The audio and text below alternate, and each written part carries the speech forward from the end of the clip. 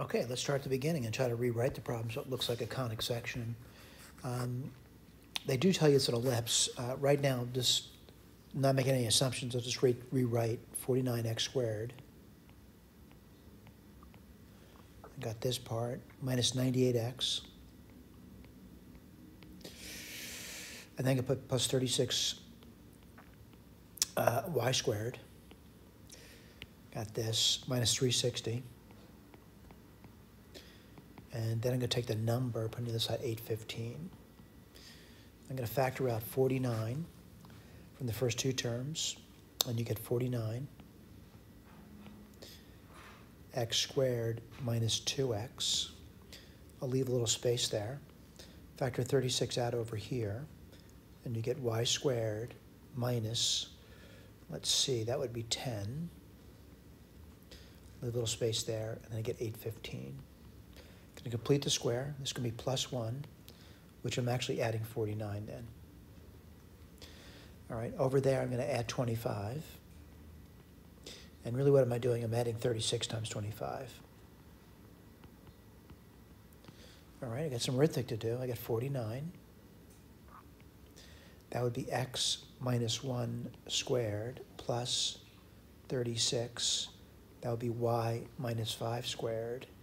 And now I got some arithmetic to do. Well, 815 and 49, that's pretty reasonable.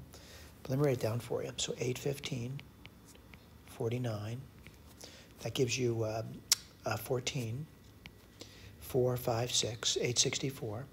Now I got to do 36 times 25. Let me write that down for you. 36 times 25. I'm going to say it's 36 times 100 over 4. Same thing as 25. 4 goes into 36 9 times, and 9 times 100 is 900. So what do you get there? You would get 1,764. All right? So what I need to do is I need to divide both sides by 1764.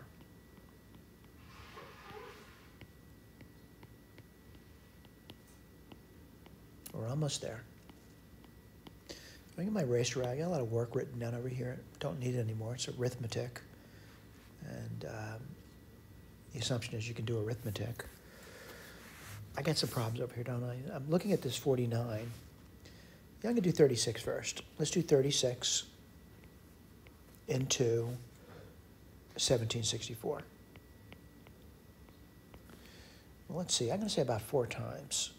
And 4 times 6 is 24. 12, 13, 14. Let's see, you get 2 there. And 7, you get 3 there. That looks pretty good. Then you get a 4. And what times 36 about 324? I'm going to say roughly about 9. 9 times 6 is 54. Then you get 9 times 3 is 27. 30, 27. Yeah, 32. Wow. Remainder 0. So I got something good over here. What do I get? Plus y minus 5 squared, and that would be 49. Well, isn't that convenient? Then when you get over here, you get x minus 1 squared. Well, 49 goes into 1764 now, 36 times. How do I know that? It's right over here. All right? Let's take a look at the key and see if we got that. I got this, and I got this. All right? The next question, center, vertices, foci. All right? They do ask about eccentricity as well. Let's write this down. All right? So the center, relatively simple to write down, is going to be 1, 5. All right? Now, certainly, I'm going to draw the picture at the same time. Not very good picture, by the way. But let's see, 1, 5. 1, 1, 2, 3, 4, 5. That's the center. And now I want to go for the, let's see what I want to go for. I guess I'll go for the vertices.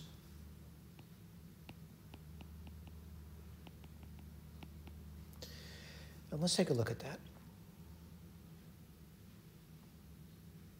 And let's put some points down, or easy points here. And we'll put there's 2 vertices, by the way. And let's put a table down. X, y. Let's set x to be 1 first. And you get two different values there, by the way. And then what would you get over there? Well, you'd certainly get minus 2, because minus 2 minus 5 is minus 7, and minus 7 squared is the same thing as 7 squared. And you'd also get 12, because 12 minus 5 is 7. All right, let's do the other ones. Let's do y is 5 now. There's going to be 2 of those. And now what do I get?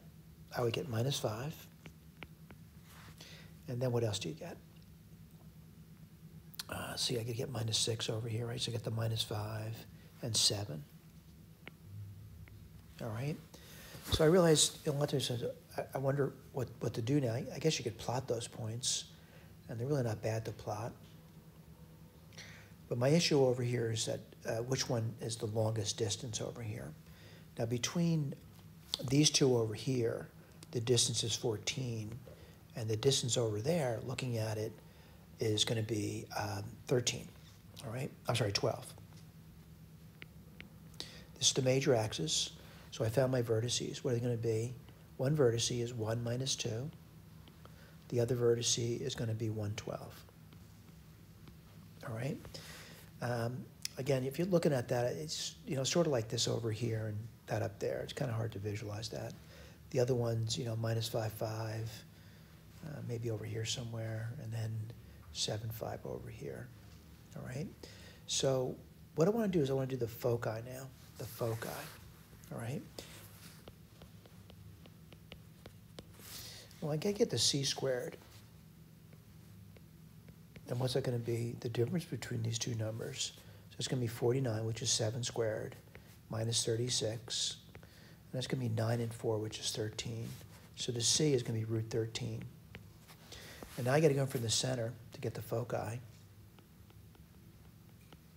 I have to go into the center. The center is 1.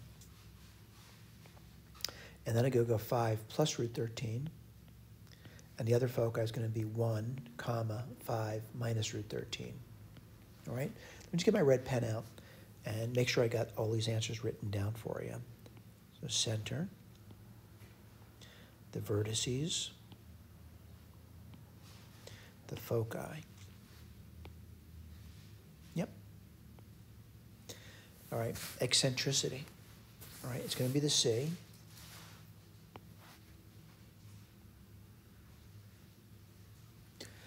Over the A, and the A is 7. Again, this is the A squared, and that's the B squared.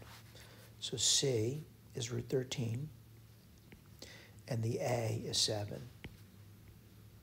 For some reason, they use the letter E for this. I don't like doing that, though. I'm just going to write down root 13 over 7 is the eccentricity.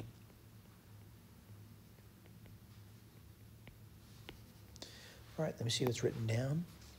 That's right over here. By the way, I know my graph looks pretty bad here. Let's go to the better looking graph. It's over here. Center, foci, vertices. And again, it's a much better graph. Thank you.